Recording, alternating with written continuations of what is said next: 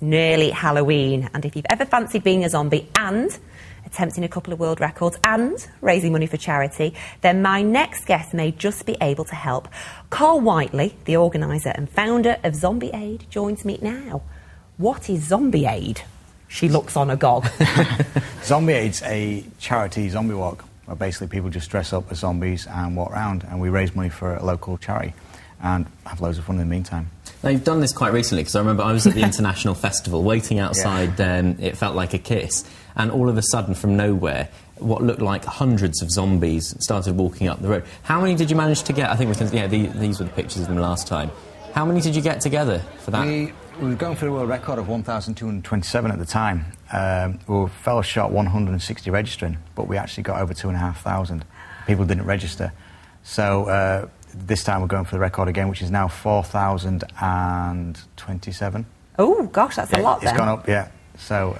This people certainly make an effort, don't they? Oh, yeah. We've got, like, makeup artists come from America to do this.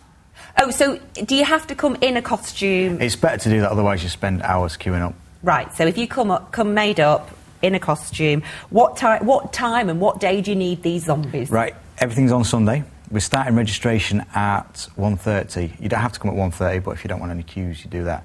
We ask for £2, and that goes to Christie's cancer charity. And then your name gets written down, and you get a little sticker, and that gets you a discount on all the bars in Printworks. So if you come down any time between 1:30 and 5:30, because at 6 o'clock we've got a double zombie wedding, world first. Right. Oh, that sounds like I've just thrown that in. That's not in my notes. A double zombie wedding. Yeah, world first. Ah, so is it you? Absolutely not. No. No chance. What's the best zombie outfit you've seen? The most extreme one in the past? Try and paint a picture for us.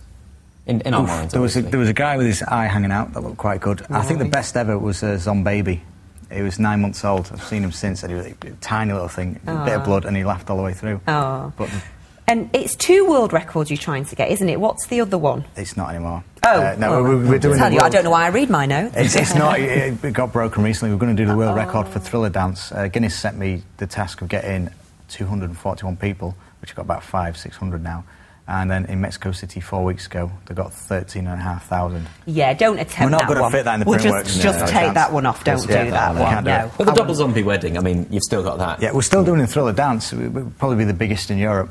OK. So we're getting a lot of people coming for that. Fabulous. So that's Sunday. People should turn up about 1:30ish to register. That's when it starts. Yeah. Come any time. We've got bands on in a few of the bars, Henry J. Beans, and we've also the walk's going through the Arndale Centre when it's closed down. Fabulous. So, yeah. Great stuff. Thank you so problem. much. Thank you. Thanks.